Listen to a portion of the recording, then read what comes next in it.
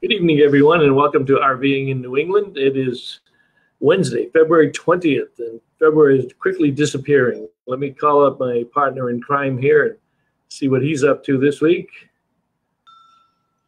Hey, good evening, John. Good evening, Mr. Zagami. I'm coming to you from frigid Worcester, Massachusetts, and you are in warmer climes. Why don't you tell our viewers? Yeah, I am in Pompano Beach, actually Fort Lauderdale, Florida, and having lunch with a good friend of ours tomorrow, Marty Hanoud, before I fly back. And today it was a brisk 82 degrees and sunny. Yeah, it was tough day in Florida. Yeah, well, we just got warnings about all this bad weather that's coming. But you know what? Luckily, in this particular storm, we're not going to get. We're just going to get brushed.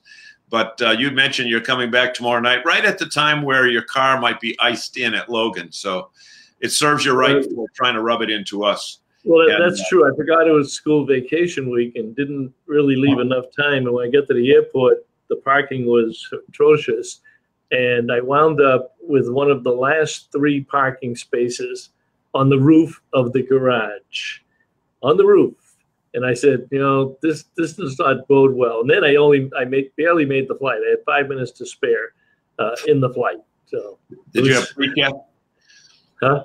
You had pre-check? TSA pre-check? Yeah, I did fortunately have TSA pre-check. So yeah, that was good. Mark Polk has joined us. Let me bring up our guest tonight. Mark. Before that, let's talk about all the nice people we met this past weekend in Springfield. Because you know what, we talk to them each week here, and they'll probably be on the show with us tonight. But it was nice, I thought. At least I wrote this down in my pre-show notes to, mention the fact that we saw the Swensons, we saw the Cavoses, we saw the Coles. And you know what? It was just nice to see these guys because you don't see them much during the winter. We missed them at the Boston show. Mark, hang on a second, Mark. I hit the button a little bit too early. We were still bantering. So if Mark Douglas has just joined us, but Mark, I'll ask you to just bear with us a couple of seconds here. Mark, you can banter along. You can banter along. We can. Well, we saw the Coles, we saw the Cavoses, we saw the Swensons, we saw Sherry Fuller, we saw probably 10 or 12 of the NERVDA dealers. It was a good show. I suspect, I haven't heard the numbers, but I suspect they either came close to a record or maybe even broke the record because it was very crowded on Friday night when we were there, but I understand it was crowded all weekend. Well, you know what? One of our prior guests, the Foleys from Grafton, mentioned that it was so crowded they might not go again because they said you bumped into people everywhere you went, and that was Saturday. Now, maybe they should have known Saturday. And when was the bad weather forecast for Monday? So they had Saturday and Sunday, but that building, as big as it is, it's still not as user-friendly, walker-friendly, if you will, as Boston is, because Boston has the nice aisles, and it's set up differently.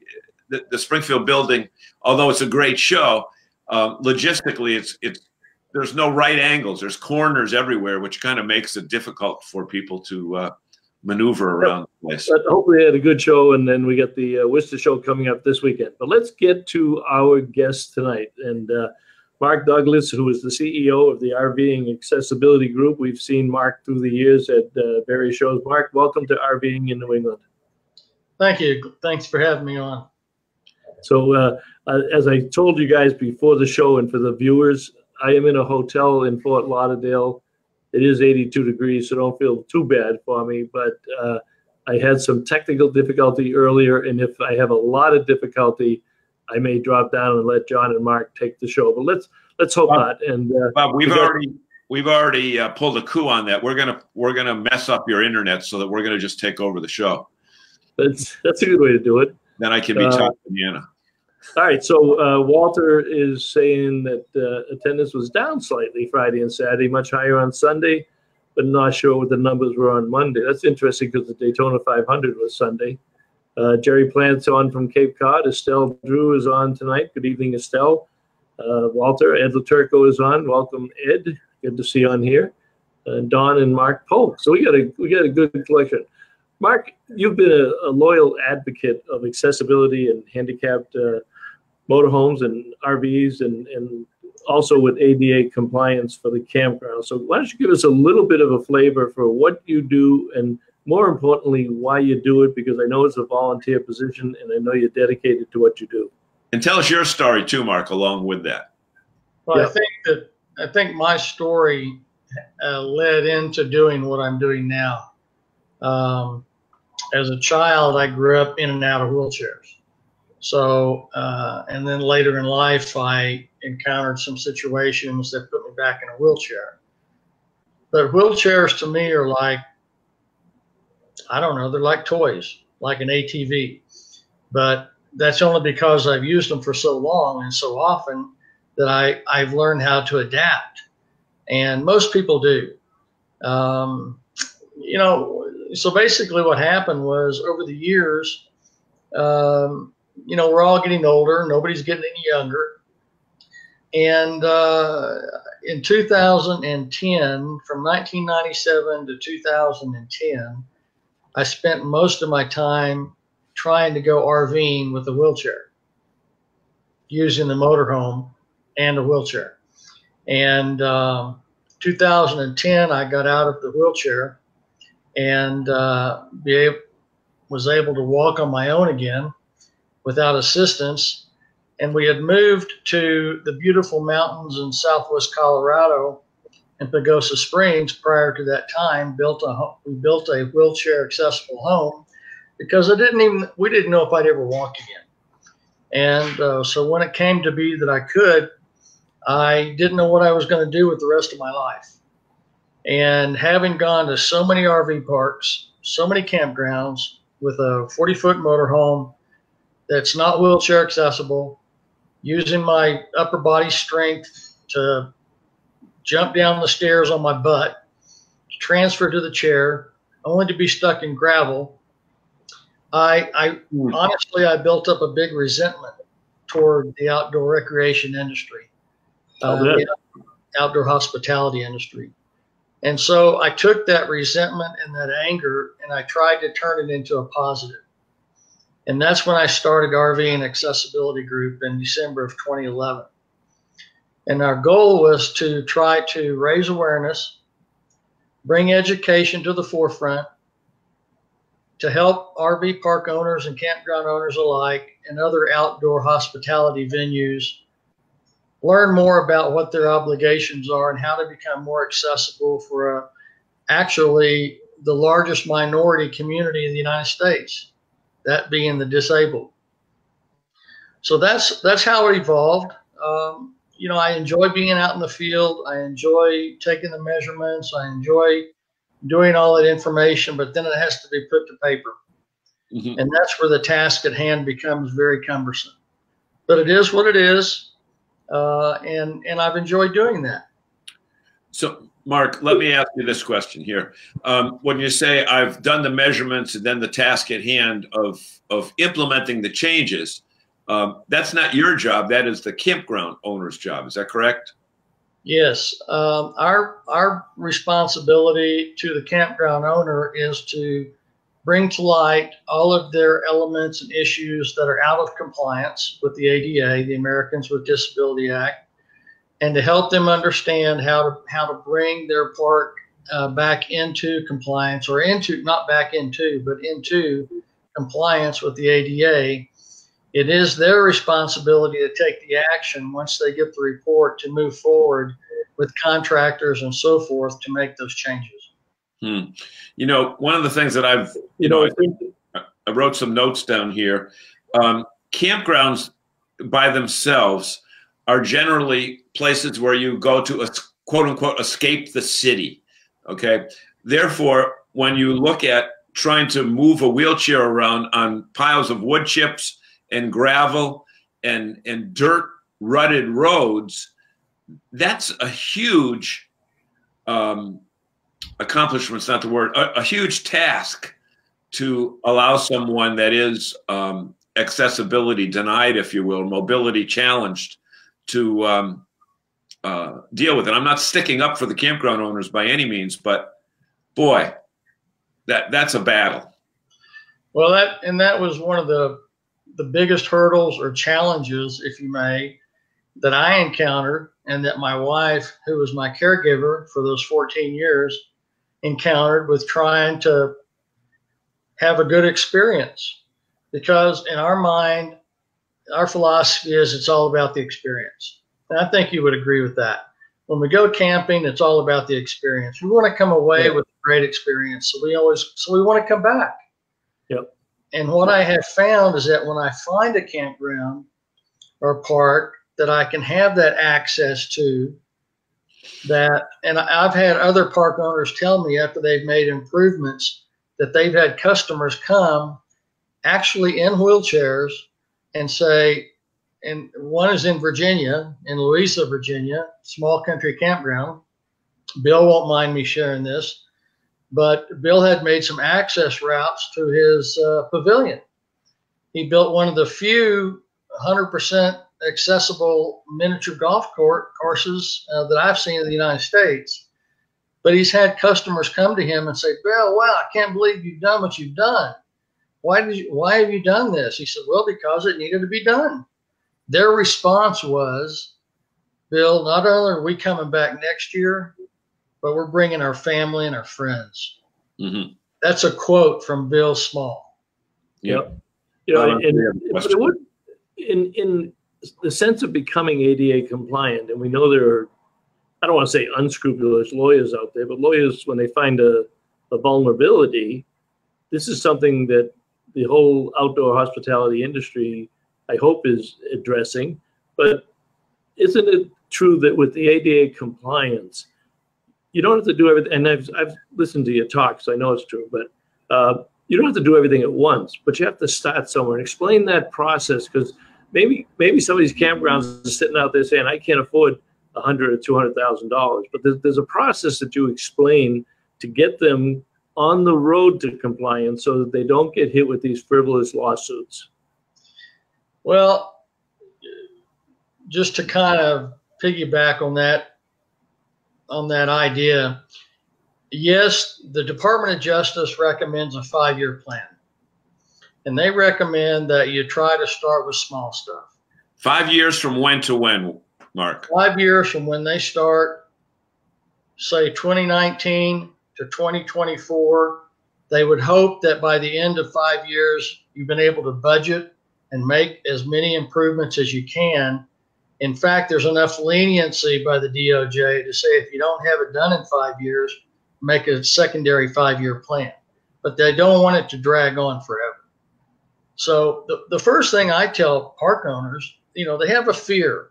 It's a big fear. It's like the ADA is like the IRS. They turn and run. When they see me coming, they turn and run. But the reality is, I'm here to help them. And some of the easy things they can do are like changing out door handles, changing out a threshold, building a ramp. They're not that expensive. But if they were to change like their door handles in year one from a round knob to a lever action, which is called universal design, meaning that it's good for anybody. Anybody and everybody can do it, can use it. That's all they need to do for year one. Now, it doesn't mean they're not going to get sued. What that means is that if they have a plan in place and somebody does file a frivolous lawsuit, which they're out there and they are happening on a daily basis, they have a plan of action that should they need to use that, it shows that we know what we got. We have a plan. Here's our 5-year plan. Here's what we've done. And Sally Conway, who's one of the chief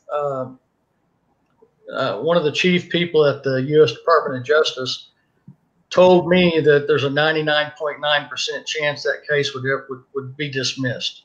It would never even get to court. Mm-hmm. So having a plan in place, it's no different than having a business plan. Okay, Bob and your business and my business, we both have business plans, and so we plan our work and we work our plan. This is no different. Okay, but Mark, let me stop you for 1 second. You said just a few moments ago that if you do a little bit, 99% of the time the complaint will be given away. Does that give the campground owner more time to just put it off and not get into the big bucks? Because, you know, I've been to a lot of campgrounds, and there's such a diversity in the terrain, the contour. You know, is it a beach area? Is it flatland? Is it? There's some, oh man, that we went to in Branson, Missouri, for example, that are built on the sides of mountains, and that's their attraction. That everybody's got a view of the valley. But I'm wondering if, number one, tell us, is ADA a state enforced situation, or is it national, or do each areas have different criteria? Well, it's a federal mandate. It's a Civil Rights Act. It's the largest piece of legislation under the Civil Rights Act of 1964. It came into being in 1990, July 26, 1990.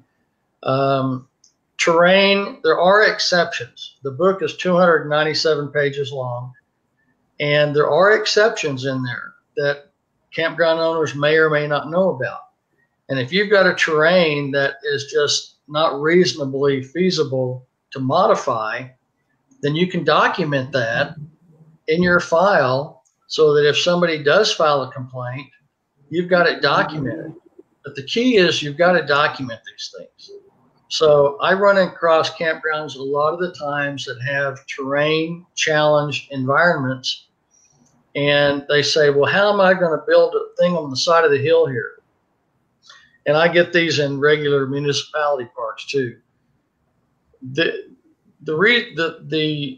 bottom line is that, yes, it's a law, but there are exceptions to those regulations that these owners need to know about, so that somebody doesn't come in and falsely challenge them against something that's not challengeable, which is a new word.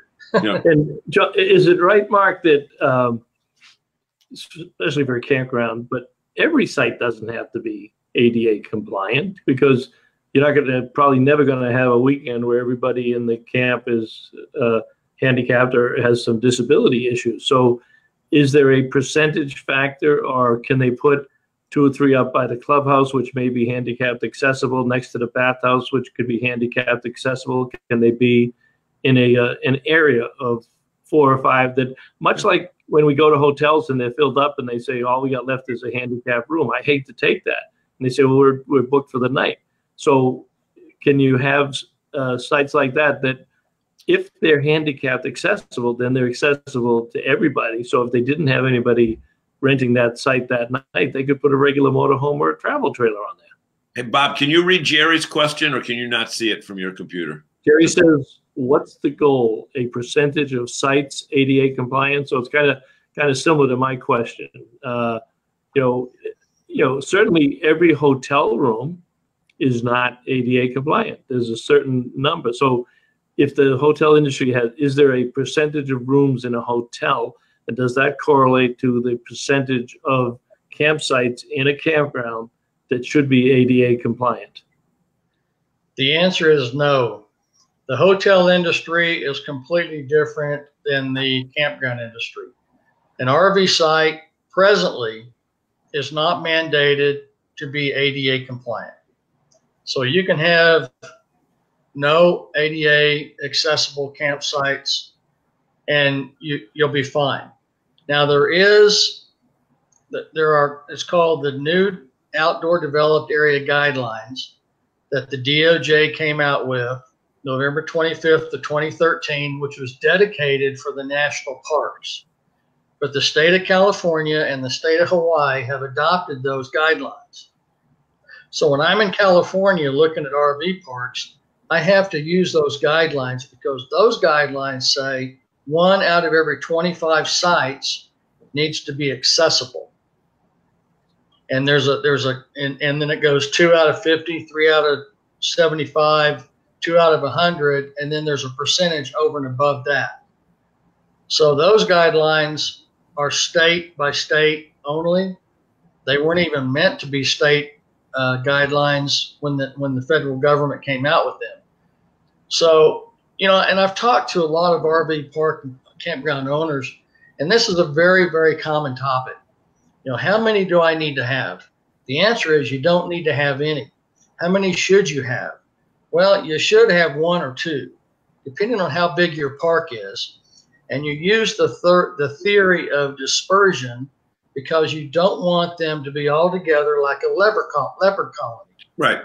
Okay, you put one over here, you put one over there, you put one over there.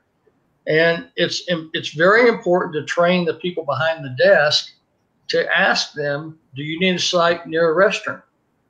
They might not want to be near a restaurant. Do you want a site that's near the dumpster? I don't want to be near the dumpster. So instead of putting somebody somewhere that they may not want to be, it's really important to understand what are they trying to get out of their camping experience. Mm-hmm. You know, you bring up an excellent point on that, Mark, but and I know we're going to come back to this in just a second, but the campground is almost secondary because when you look at most RVs today, and I wrote this down, RVs generally are not handicap friendly. The access through the doorways is too narrow. The bathroom access is abominable. Even the angles that you have to watch the TV at might not work. And access to the beds, you see some of these beds with the high mattress pads. Does your organization also deal with accessibility with trailers and motorhomes? You know, we offer that service to the industry if they want it. We've reached out, you know, to that industry, and in many regards, they feel like they're engineering. Nothing against them, okay? I don't want anybody to take this the wrong way. Nope. But they feel like their engineering team has got a good handle on it, and their design team, and therefore they don't need any input from an accessibility specialist. And I will tell you, working in the real world, I see plans all the time that were designed and stamped for approval, only to find out they don't meet the ADA. Now, it's interesting, John, you bring this up, that a motorhome or an RV does not have to meet ADA standards, but there is the reason of accessibility. Okay, so the industry has tried. A few manufacturers, as you know, have tried to enter into this market. It is a big market, and to that end, 31.6 million people have a difficulty climbing stairs and walking. I don't know how many of those people go camping, but that would be a great market to try to tap into. You know, Bob, you know, we've had Newmar with the Canyon Star and Dutch Star, and Winnebago through their specialty vehicles group have had motorhomes that were available for people. And Winnebago just announced 3 regular production motorhomes that are accessibility enhanced, is what they call them. That's what that unit is up there for. And they have the small intent. They have the Adventurer in the gas model line, the Forza in the diesel line. And these are production motorhomes, and they just displayed them they unveiled them actually at the Tampa Super Show. And I understand from people that we know in the industry that they actually sold several right at the Tampa show. So they've hit a switch, and this is a production motorhome. Now, certainly need some other adjustments based on the accessibility, but these are units that they fully expect their dealers to put on the lot and stock them. And if they could take them to the Tampa Super Show that probably gets about 60 or 75,000 people, sell 4 of them there, then that certainly should get the attention of the dealer to have these in the lot. Have to look at these units, observed them yet in person, Mark? I haven't looked at them in person. I've looked. Can you hear me, Mark? Can you hear me? I hear you. Okay. Yep, you're good. You're right. Okay, good. I looked at them on the internet, and I must say that I'm very happy to see somebody take the bull by the horns. It may not be perfect, but it's a start. At least somebody can now get in and out of their motorhome, whereas before I had to scoot up and down on my butt. And for me, I will tell you that most people in chairs, not most, but a lot of people in wheelchairs have some use of their legs to some degree. Those that are full paraplegics depend on their upper body strength to be able to do things. One of the things that I see in the motorhomes and I was at the Hershey show, I don't know, 3 or 4 years ago, when Newmar brought their Canyon Star out with the lift, and they were very proud of that. And I went out and looked at it, and the only thing that was accessible in that motorhome was the lift. And I think that when you're trying to appeal to a certain segment of the marketplace, that you need to engage in maybe, I know that one of the things I think Winnebago has done is they've worked with a lot of people in wheelchairs, and they've got a lot of advice that way. Mm-hmm. And I think that's the way to do that. But I think the other side of the coin is, okay, there's maneuverability, there's turning radius, there's grab bar strength, not just a grab bar, it has to hold 250 pounds. So I still haven't seen one in person. I would like to do that just to kind of do my own looking, just for my own appeasement. But at least they're moving in the right direction. And I think that over time, we're going to see more and more improvements being made based upon interaction with people that have purchased units. Hey, Mark, you brought up a very important word just a second. You said over time. Okay, now, let's look at something here right now. I think that many times people, when they hear the word handicapped or mobility challenged, if you will, they have a tendency to think of people that were born with lifelong, I don't know if disability is even a word that you can use, but a lifelong challenge, whether it be polio, whether it be, anything else where, they were born with an issue that they may never walk. Okay. However, and that's one group of people. However, today, when you look at the people that own the 40-foot diesel pushers, the older people, let's so be bold to say like an FMCA crowd, which is not a 20-year-old crowd. But I've been to those events where a lot of the people, who've been motorhoming or RVing for 20, 25, 30 years are getting to the point just through natural health issues that they can't walk up those steps. And they do need help with either a walker or some type of, not the motorized wheelchair, but, some way to get pushed around. Well, there is a lot of them.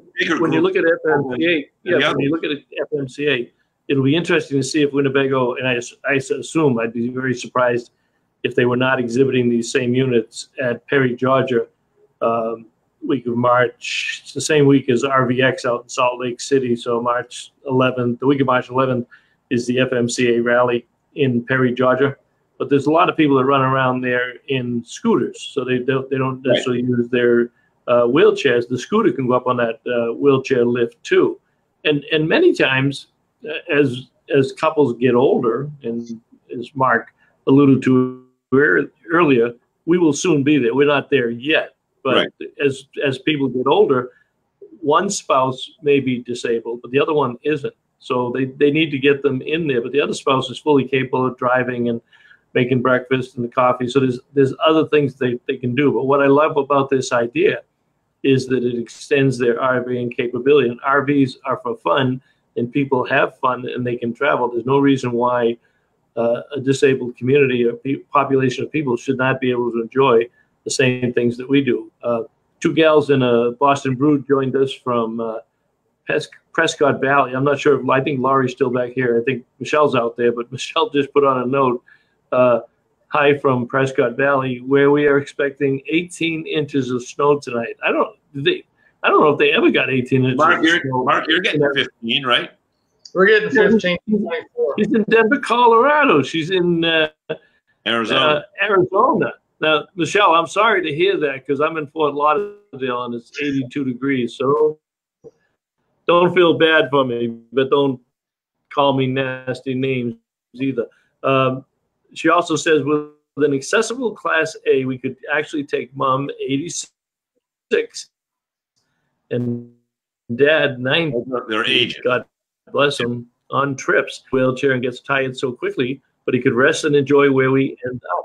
Yeah, he could be resting the whole way traveling. I'm sure many have parents that would need that accessibility to enjoy the travel with their children. That's another highlight. I'm sure it came into the Winnebago's thinking, but yeah, just the ability to do in the RVing with this type of they've got three different price ranges for what they have. Mark Polk says he used to sell handicapped accessible. Hey, Bob, you're breaking up.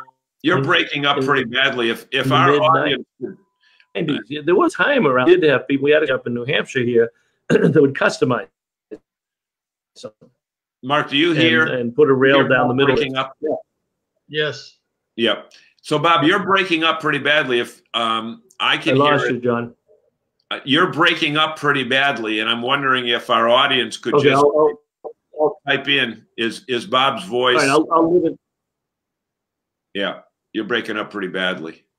If our audience could tell us, is there an issue with Bob coming through on their computers as well? Just one or two people just to type that in. All right, I'll minimize. That would be great. So, okay, those other comments. Go ahead, pick up Mark, what is the solution? Where do you see it going? Are you ready to throw your hands up in the air and say, "The hell with this! I'm tired of it"? Or do you see progress that makes you say, "I want to press on"? Well, I see progress. Again, it's all about education. I think that the more that the dealers and the manufacturers are educated and get engaged, really engaged in this market of disabled Americans. And one of the things that I'm going to digress a little bit here, but one of the things that I learned before I learned how to become an ADA consultant, I went back to school after I got my legs back. I didn't just claim that title. So anybody can, but I want you to know I have a tremendous amount of background in teaching to be able to do what I do today. Is that disability etiquette is important, I think, for everybody to understand that if I'm in a wheelchair. Define what you mean by disability etiquette. Okay, disability etiquette is how do you address people with disabilities? It's a language barrier between the able-bodied community and the community of disabled. And in fact, I'm going to be giving a presentation to our town council and our community here of architects and contractors here in April to try to help them understand that if I'm in a wheelchair, or Bob, you're in a wheelchair, or John, you're in a chair, or whatever it may be, you're not handicapped. Okay, what's handicapped is the environment that we live in. We are disabled. We are Americans with disabilities. Okay. We need to change that way of thinking. The thinking, the thought process. Don't tell somebody, do you want a handicapped site? No, I want an accessible site. I want a site that I can have accessibility with, because it's the nomenclature that we use. A lot of times when we talk about disability etiquette, the two things that are most important, that were most important to me when I was a child in a wheelchair and when I was an adult in a wheelchair, was my independence and my dignity. That's all I had. I didn't have my legs. So don't mess around with my independence. Don't offer to help me unless I ask you to help me. You know, don't push me in a different direction that I don't want to be pushed in. So just let me, you know, give me my dignity and my independence. One thing you mentioned, John, I want to talk about real quickly. And again, if I digress, bring me back online. We will. Is that we're talking about people that were born with disabilities and people that encounter becoming disabled. Yep. Good point. I have a very good friend of mine. I'm on the advisory council for persons with disabilities for the state of Colorado. It's a governor appointed seat. And what we do is raise awareness. One of the members, named John, is a 51-year-old single man, retired from the Air Force, injured in the Air Force, and he was an occupational therapist, which means he had to get the flu shot. Okay? Had to get it. It was mandated. 7 years ago, John got a flu shot. 3 weeks later, he lost the use of his legs. 2 weeks later after that, he lost the use of his arms at age 44. His life changed forever, from being a karate instructor to a wheelchair user. These are the kind of people, and he's single, and he would love to travel this country, but he doesn't know how he can do it without a wheelchair accessible RV. Mm-hmm. I even met some people in Gillette at an FMCA rally because I was working there to try to raise awareness and education. So you agree with me on my assessment of the FMCA crowd. It's an aging audience. It is, and so is the Good Sam crowd that right. They used to have the rallies to. Yep. And I was asked to work a couple of those in 2012, by the way, by Sue Bray, because the Phoenix rally just blew apart because they didn't know how to deal with their elderly crowd and their crowd that had disabilities. So they brought me into Louisville, and then they brought me into Daytona that same year, and things went really well. But that's where I began to see. And then I went to Gillette that same year, and that's where I began to see people that were older that may not necessarily need a wheelchair, but they're going to use a scooter. Mm-hmm. Okay. And we should say here, when we say Gillette, you're talking about Gillette, Wyoming, because people in New England are familiar with Gillette Stadium, the home of the world champion New England Patriots. Six-time world champion. Bob is back. Bob, you cleared up. Your picture cleared up, so maybe your voice is good too. Did you hear that? Okay. And Ed Luturco's on, and he works with the the Lexington Veterans Association. He says that the disabled are not always visible disabilities. Well, that's true. But he brings up the other point that's very interesting. He says many state parks offer discounted admissions, fees, or passes for people with disability.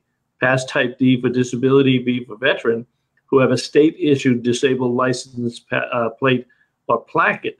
So they give them accessibility to the park, but if they don't have a accessibility enhanced motorhome or trailer, then they're stuck with their car and probably less than standard or less than acceptable services, even in our national parks. I know you do a lot of work with veterans too, Mark. What are some of the things that the veterans have done or that you've done to educate some of the veterans groups? Well, you know, in talking with the veterans groups, one of the things is the invisible disability that comes to mind. But most of them, you know, most that I deal with are the people that have the physical, visible disability that has to do with mobility challenge. And a lot of them ask, you know, what should I do when I try to get in a business and I can't? Should I bring it to the business owner's attention? What's the best course of action? My advice to them is, yes, talk to the business owner, advise him of the fact that you would like to engage in his business. You would like to buy some of his merchandise.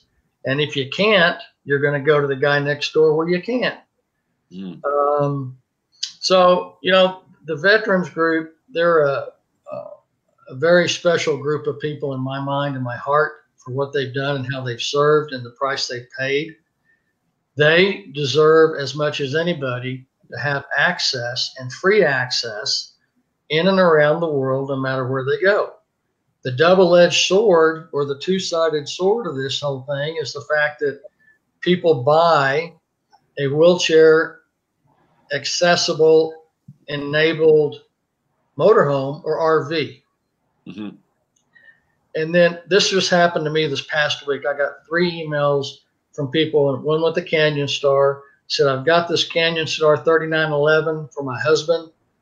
We don't know where to go camping. We're in a California RV park right now, but we have to use a mat because the site's not wide enough to accommodate the lift and then to be able to roll off the lift onto concrete instead of into dirt and grass. Or gravel. I had another one. I know I'm deviating here a little bit, but it's good information, Mark. The other one that I got was somebody that actually had a Class C that had it modified, I suppose. They showed me a picture of it. They have a child that's 13 or 14 that's in a wheelchair for life.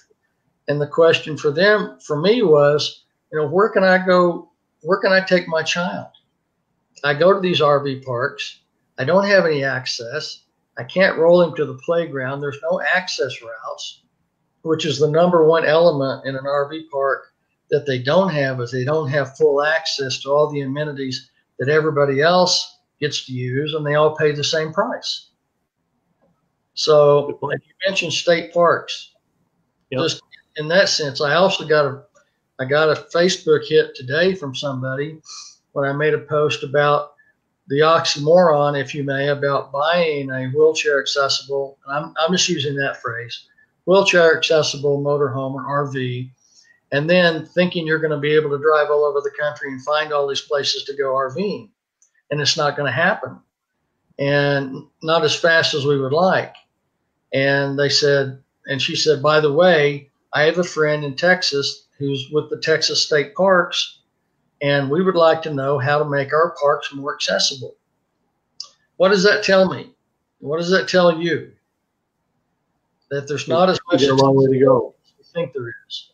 Mm. So what can we do as people that aren't in wheelchairs? What can we do to help the cause? What can we say to campground owners when we check in? What can we post on our Facebook pages? What can we talk about at seminars? What can we bring up when we go to the big RVIA event next month? Who can we talk to there? Because, my wife had hurt her ankle. It's coming on, I think, 3 or 4 years, or maybe 5 years now. But she said when she was on the crutches, she'd see these signs saying handicap bathroom. And she said it said it on the door, but they weren't. Who can we talk to? Who can the people that are watching this, and the thousands that will be watching this, spread your message? Well, I think it begins with the owner. You've got to have a conversation with the owner. Have you had your campground assessed? Have you had it examined for ADA compliance? They may not want to hear that question. They're not going to want it. They're going to put you in the worst spot in the place, or tell you you're sold out. That's right. So, I guess the best way to answer that would be to say,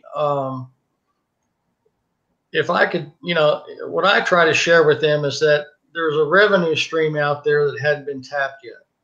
And they're just waiting. They're looking for places to spend their money. And RV parks that have some kind of access, and some have more than others, have you had an accessibility plan done? Avoid the word ADA. Have you had an accessibility survey? And likelihood is they have not. Okay. Mark, is there any program, either through your organization or someplace else, should RVic or any of these, we've got 5 state directories, state campground associations here in New England, but does RVic have a designation for their parks that are accessibility enhanced for people that, so somebody buys that nice Winnebago motorhome, and where do they go to see, any of us that buy an RV, we look at campground directories.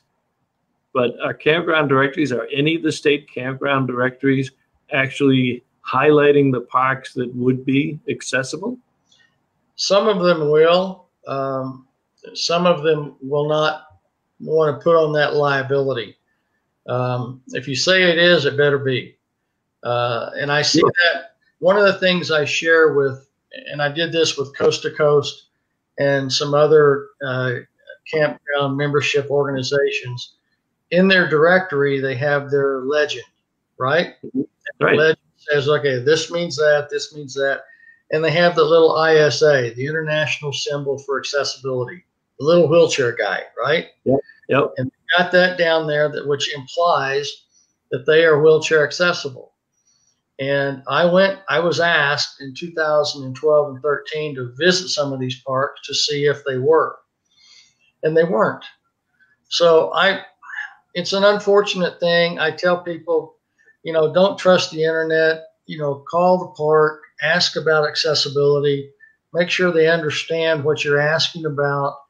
Do you have some sort of firm and stable pathway from my RV site to the office or to the playground or to the pavilion? Am I going to be able to get anywhere I need to go in your park? This is a requirement by law. Am I going to be able to get to anywhere in your park with my scooter or my wheelchair? The problem is lack of education to the people behind the desk taking the reservation. And I'll give you an example real quickly. On our way up to Gillette, Wyoming, we were going up I-25, and there was a big billboard that says we have oversized sites, handicapped sites. Okay, I said, we're going to go there and stay on the way. We pulled in. I went to the front desk. I asked the lady behind the desk, because I knew she wouldn't understand the word accessible. So I said, I'd like to rent a handicapped site. She goes, what? We don't have any of those. I said, well, you got a billboard just down the road that says you do. So a lot of it is just lack of education and lack of understanding, and maybe some advertising issues that need to be corrected. Interesting. Well, hey, Bob, I didn't do my bit yet. Oh, you didn't? Go right ahead. No, ladies and gentlemen, one of the reasons that we're able to provide a great show like this to you every week is because of viewers like you that take the time to share this message with other RVers and people that are considering RVing, and people that may be interested in the subject matter of this particular show. So on your device that you're watching at right now, somewhere down on the screen, there's a button that says share. So we'd ask you to either share it now, or as soon as we're off, to share it with your audience. And we do that, and we get 3, 4, 5, 7, 10,000 people a week that watch this show. So please take the time to share, and especially on a topic like this.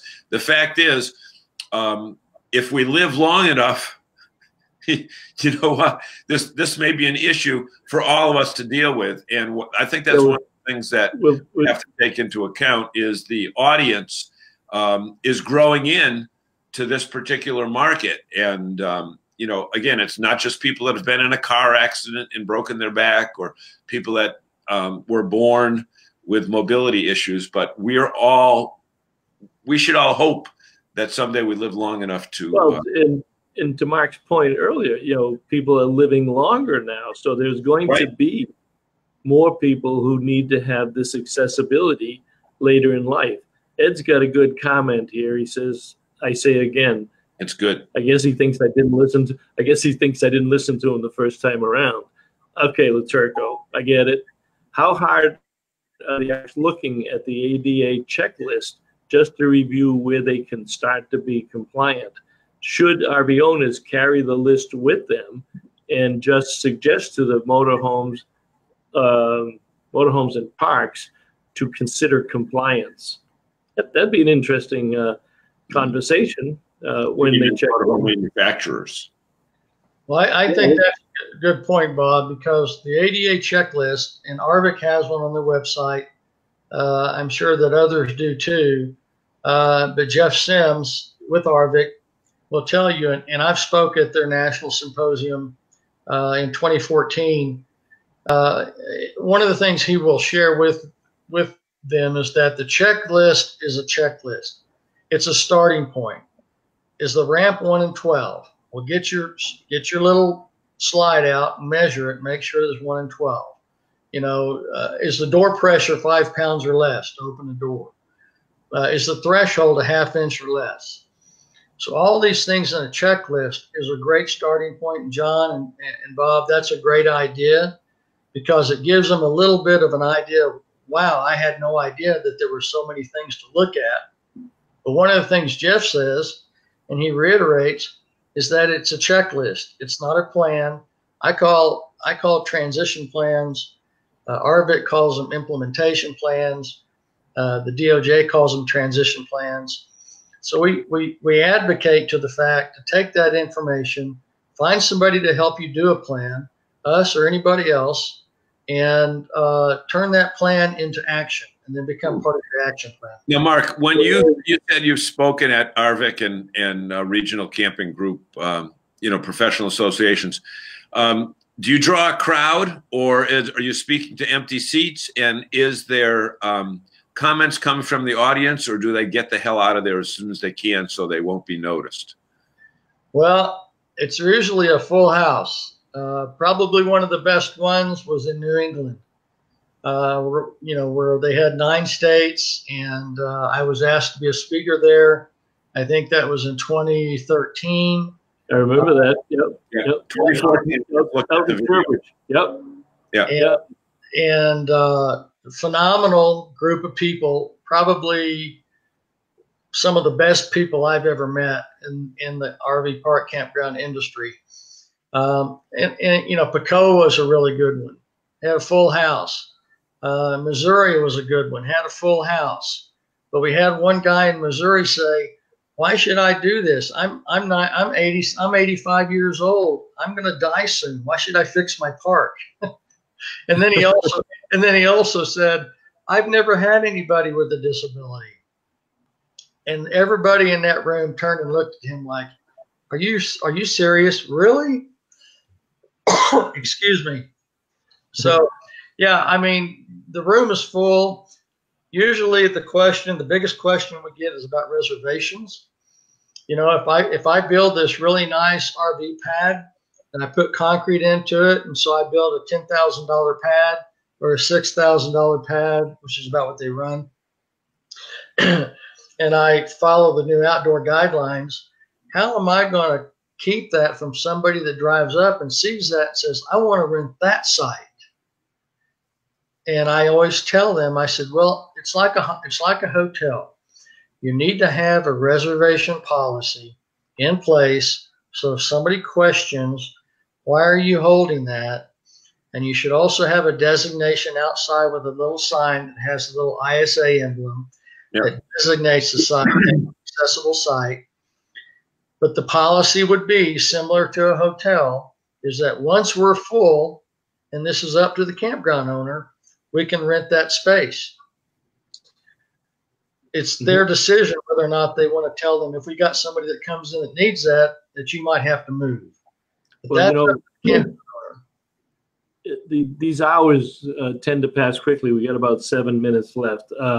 Couple of things, Mark. What I'm going to do, because this has been very moving, and even those of us who think that we're dedicated to this stuff and we work in it every day, I can tell you that on our NERVDA website, we do not have a single word about accessibility-enabled sites or campgrounds. So I'm going to give you a complimentary membership, associate membership in NERVDA, and we will list you right along with all of our other associate members. And I'm surprised that I have not had either a text or an email from Michelle, who's out in Arizona, who is the behind-the-scenes genius for our Facebook page and our activities and our website.